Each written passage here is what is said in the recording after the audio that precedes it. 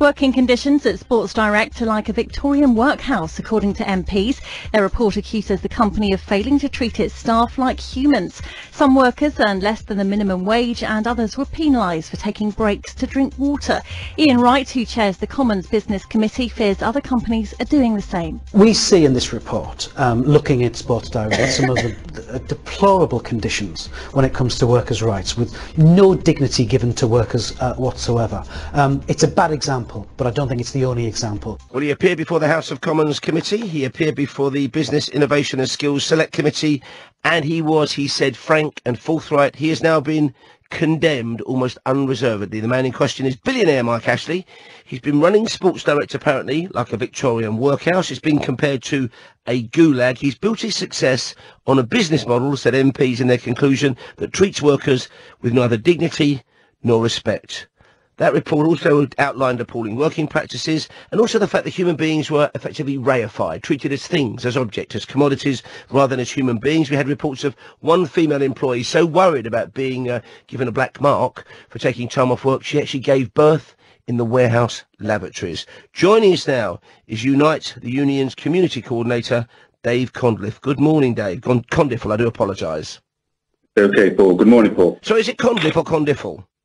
It's Condliffe. I do apologise. Thank you very much. I've got it written down wrong in front of me. Now, let's start with how this might have come about. Were you aware of real problems with Sports Direct before things seemed to get so badly out of hand? Well, we've been sort of aware over the last 18 months since we started this campaign, and we were alarmed by some of the stories coming outside of Sports Direct. But what this report has come out is basically exploitation of workers on an endemic scale. You've talked about all the cases that are well documented now.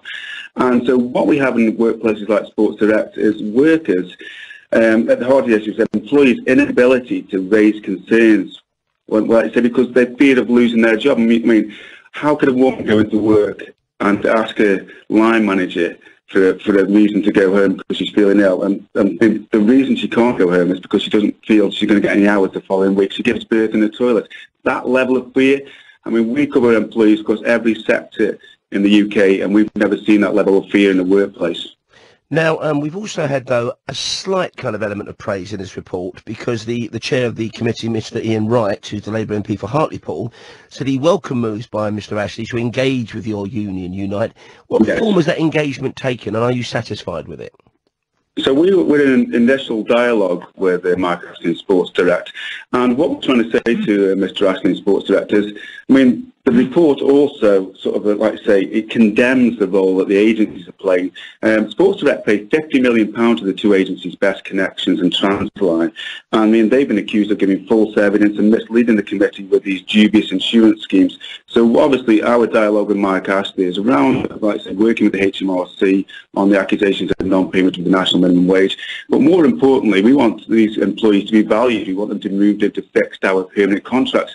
There's no reason to employ 4,000 people through these agencies when you can guarantee workers on average between 32 and 39 hours per week. Do you think we need to change the law, though? Because there's nothing illegal about zero-hours contracts. There's nothing illegal about using contract staff, about dealing with agencies. Should that now change, or at the very least be monitored more closely? Most definitely. What we've seen is legal minimum standards are difficult to enforce if you haven't got the backing of a trade union. We've seen that for 3 or 4 years, 4,000 workers not paid the national minimum wage. So it's evident. So we would call on government to support our campaign, the MP's report, and actually make outlaw zero-hour contracts. And let's get rid at the heart of all this work exploitation is precarious work contracts, whether that be a casualisation, 0 hours, temporary contracts. People don't know where their next day's work's coming from. So there's this power imbalance between employees and employers, and without trade unions, it's going to continue. By the same token, though, we've also got a situation where, apart from the paying below the minimum wage, or as it's now called, the living wage, which was in part because people had to kind of queue on their own time to clock out, so their hours over a week did add up. It was still below the minimum wage. One of the other bigger concerns here seems to be about who's managing the place, who's in charge of this kind of thing, and whether or not it was a conscious decision to have that level of fear in there. Well, it must go to the top, this culture. This employment model. We've raised concerns through the shareholder group, and the public have spoken, the shareholders have spoken. The share price has gone from £8 to £2.70 in the last 12 months. The valuation's halved, and their profits have been hit. So, I mean, it's a concern to everybody, the people who work there, the shareholders, ourselves. We want Sports Direct to get back into the FTSE 100 and be a successful company. We just wanted to treat its workers fairly and with respect. I mean, I suppose if you're paying £50 million to contract agencies, if you diverted some of that to your workforce, then the problem could be solved.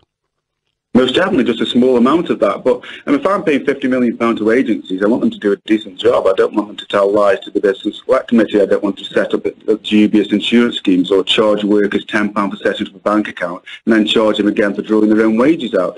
So I think it'll do Mike Ashley a big favour if he moves these workers into permanent contracts. And when I first entered the world of work, it was some time ago now, it was almost de rigueur, a matter of course, that you would join a union, you be in a union.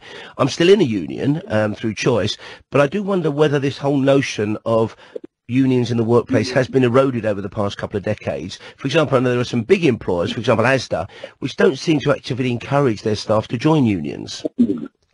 Well, I can only speak on the sectors that we cover, which is most in the UK. We have 1.4 million members, and we've seen a rise in our membership over the last few years.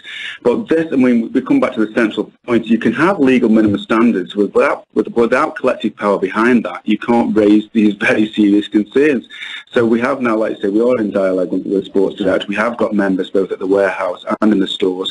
And I hope today is start of meaningful negotiations where we can, at the AGM on September the 7th, address the press and just say, look, we're working together to right all these wrongs, and we've got constructive dialogue, and we've moved workers into permanent contracts. I mean, that's our vision. I'm sure that's Mike Ashley's vision.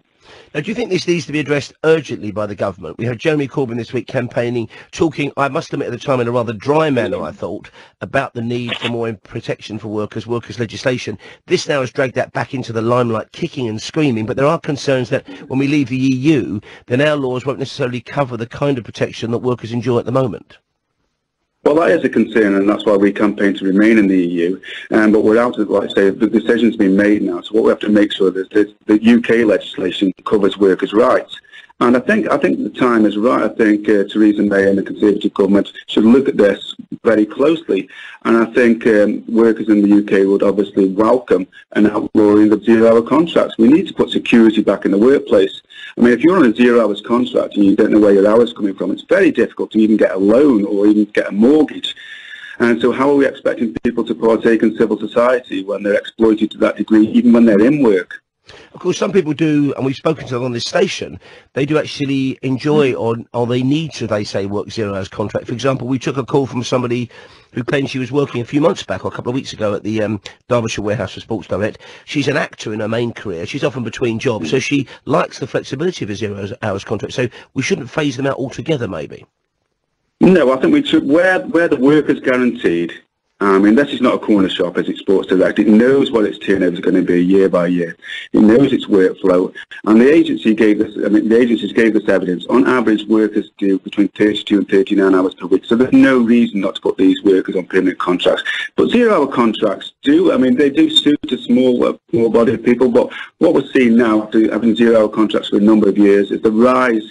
I think we've got over 3 million people in temporary contracts. And I think it's gone the other way now. I think it's swung to exploitation. And the average amount of time people on a zero-hour contract for is 6 years. And suddenly you go into a job, you should move from zero-hour contract onto a permanent contract. That would be a natural progression. 6 years is a long time to be a temporary worker anywhere, isn't it? Very. I mean, we have obviously workers at Sports Direct that have been working for agencies for 4 and 5 years doing the same job, and they should be on a permanent contract. Thank you for your time this morning. That was Dave Condliffe there, the Unite Union's Community Coordinator, talking to me, Paul Ross, on Talk Radio. Coming up,